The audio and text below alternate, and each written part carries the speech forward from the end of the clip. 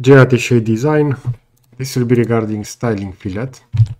So as we can see, this will create a styling fillet on a set of surfaces. Now let's take a look at the functionality of the feature.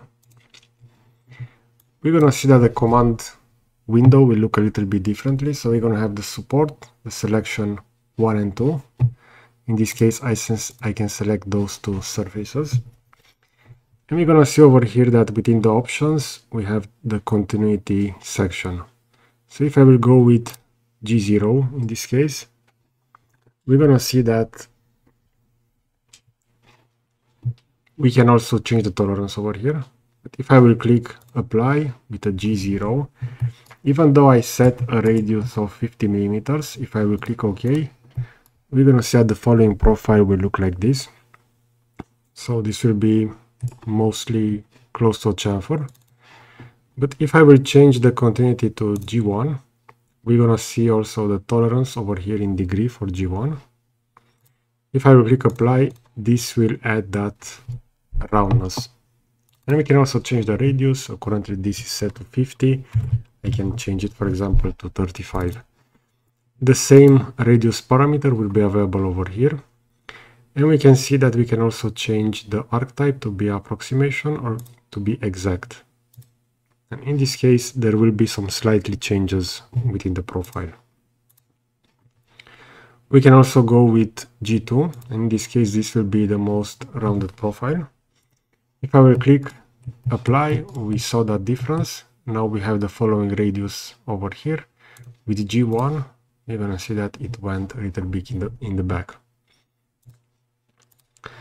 We can also change the fillet type. So we see that for G2 continuity, we won't have access to the archetype like we had previously. But we can change this to be a chordal fillet.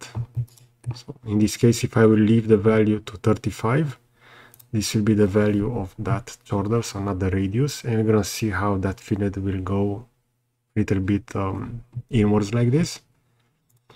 Or we can change this to be a variable partial fillet. And in this case, we're gonna have the endpoints. In this case, one over here and one set over here. And we can change those with edit. We can change those, also the value will be changed over here. So if I want to go from 50 to 15, I will hit apply and we're gonna see how that styling fillet will go. We can also change the point over here. We see the parameters over here. So we can also adjust those. And we can also increase the number of points. So we can also drag and drop those as we intend. Now, some other changes that can be done over here. If you're gonna take a look, over here we have the result. And we also have the possibility to trim the elements. So by default, over here I have set this to trim support 1 and 2 as well. If I will have those unchecked and click apply, we're gonna see that the result will look like this. If I will select to have that trimmed and hit apply and hit OK, we're gonna see that afterwards only half of the profile has been trimmed. So if I will also click over here, trim support 2 and now click apply, we're now gonna have the following profile. Over here we have this change because I change those endpoints. So if I will move it a little bit more inwards, we're gonna see how the styling fillet will look now. For some other case studies, I have the following surfaces over here. So these are some splines. And again, we can use a styling fillet over here. I can select one profile and afterwards the other. We're gonna have this again set to G2 continuity, so we're gonna have that rounded profile. I can click apply and we're gonna see that profile. And we can also extrapolate the sides. So by default, this will look like this. We see over here how the endpoints will look in this case. If I will double click on this and I will choose to extrapolate side 1, if I will click OK, we're now gonna see how that has been extended over here. And we can also choose to relimit the size. As you can see, we can also drag that. So we have the possibility to do a limiting as well. And the same over here for the other side, as you can see it over here, for side number 2. I can click like this, or I can change that endpoint, and this will give me that resize within the styling fillet. We also have the possibility over here to do a deviation display. In this case, we're gonna see it will look like that. We see the output result listed over here, and the deviation will be listed to the right. So we see with continuity G0, G1, and G2, we're going to have those values. So the maximum deviation for G2 will be 70% in this case. And we can also do a connection between fillet, ribbon, and support. And we're going to see those appearing over here. So we're going to have those following deviation values. Now, these are the changes for the styling fillet and all the parameters that can be set. We also have the approximation over here, which can be set from default, patch 1, patch 2. And we can also do an independent approximation over here. Now, some other case studies for the styling fillet. This can also be used as a trimming tool. Since this is located over here under operations near trim, let's take a look at this case study over here. So we have a subdivision, a cylinder, and we have a plane.